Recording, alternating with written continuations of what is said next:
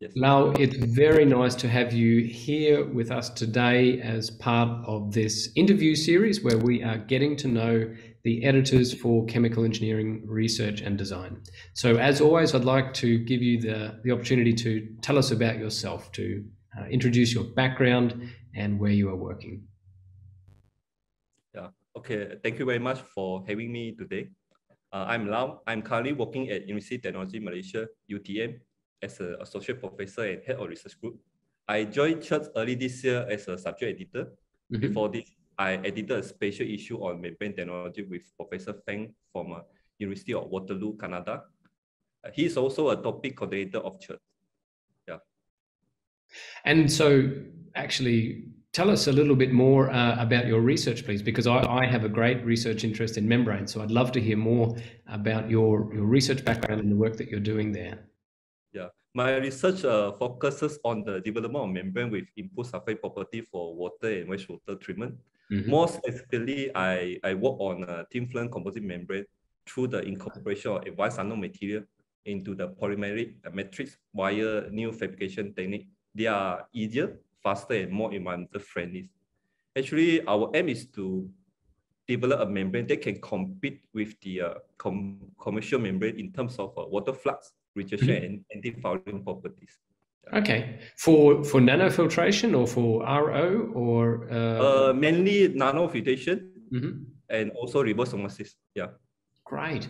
And what scale are you working with? So for people, Uh, just before you answer, most people that are listening to this video wouldn't know what thin film composite membranes are. So maybe if you could very quickly explain how we make them, and then answer if you're working at yeah. small scale or a larger scale.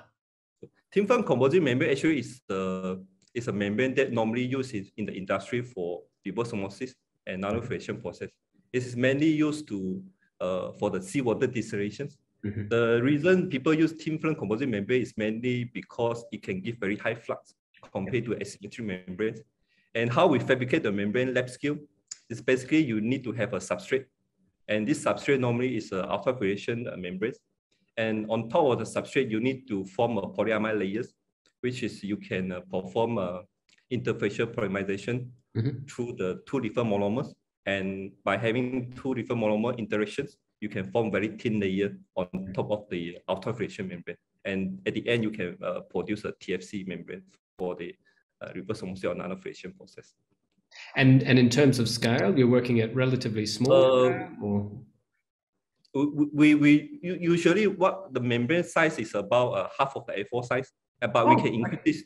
Yeah, we can increase it into about one page of the A4 size, but we haven't tried larger scale so far, like more than or I would say 1 meter square, because it's simply too large for us. Yeah. yeah, I mean, it's a very large investment to go to that next Yeah. stage, and it requires a lot of lab space and consumes very large quantities of chemicals. So that's understandable. But even the starting scale that you're working at is I think quite reasonable size. Yeah. So that's very interesting to hear. Good. So we'll move on with the questions. Can you tell us about your work in the journal? So in particular, what section of the journal you are working in? What type of manuscripts do you typically handle? I'm the subject editor for the section of separation processes. And most of the time, I handle the manuscript that are related to membrane research, Mhm. such as new membranes and material synthesis and characterizations, membrane simulation and modeling, as Okay. well as membrane performance evaluation for different applications. Mhm. Currently, I'm also editing a special issue with Professor Yong from Xiamen University, Malaysia, on the topic related to the membrane development and application for challenging environments. And this issue is expected to complete by first half of 2022. Okay, so could you just explain a bit more if there are people that are watching this video that might be interested to submit to your special issue, a little bit more about the scope of what it covers, for example, some of the particular separations that you're targeting? Yeah, because I think there are many people aware that there are actually a lot of special issues from other journals, Mhm. particularly for the membranes. But this special issue is targeting challenging environments. For example, membrane used for high temperatures, membrane used for extreme pH, maybe pH 1 or 2 or pH 13, 14, or membrane used for the high operating pressures. Yeah, so this is a main target why we want to create a very special issue for these sections. Yeah. So Lau, can you tell us what do you find rewarding? What do you find enjoyable from your work as an editor for the journal? The best thing working as an editor is to be able to get to know many editorial board members with different research background from all over the world. In the editorial board meeting held in October this year, I actually learned a lot from the senior member who are giving a lot of good suggestions and advice on how to handle the manuscript and improve the quality of paper published in Church. Yeah. Okay, that's a very nice take on it. I'm pleased to hear that. And from the other side, when people are preparing their manuscripts for submission to the journal, so our authors, what tips would you give them? So especially if they're sending manuscripts to your section towards the separation section. Yeah, okay. I would like to suggest the author to study the guides for authors of Church prior to manuscript submission, because every journal has different standards. Yep. And submitting a manuscript with correct formats will ensure your manuscript passes the technical check and save your time. And also, I would like to encourage authors to always follow the latest issue of Church in order to understand better the current progress of the research topic and what the editor expects from the submitted manuscript. And so, in a broader sense, do you have any comments about where you see the field going? So, for example, you work a lot with membranes for water or liquid phase separations, but especially water treatment. So, water is one of the big global challenges. It features in the sustainability UN SDGs, Sustainable Development Goals. What contribution do you see membrane research or membranes in chemical engineering research as playing in that future sustainable development? Yeah, you are right. Membranes has been used actually for many years since 1960, and we can see that there are more and more countries started to use the membrane for the water treatment and also wastewater recycling.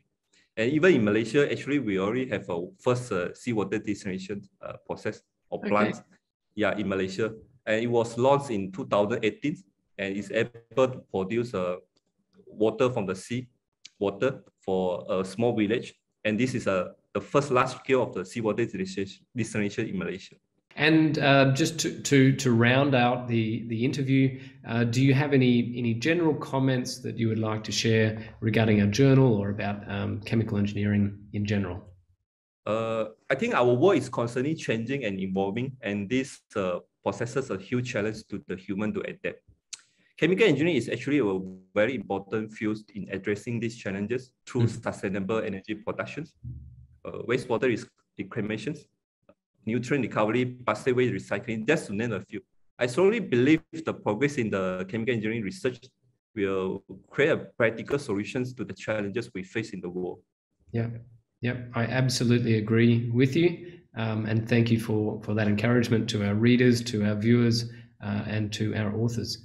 Lau, it has been a real pleasure to meet you. This is the first time that we've had a face-to-face discussion, and of course, at the moment, it is via Zoom because most of us are all stuck in our own countries due to COVID. But I really hope to meet you in future in person, maybe at a chemical engineering or a membrane conference somewhere, because I'm also working in the membrane field. It would be a great pleasure to catch up with you.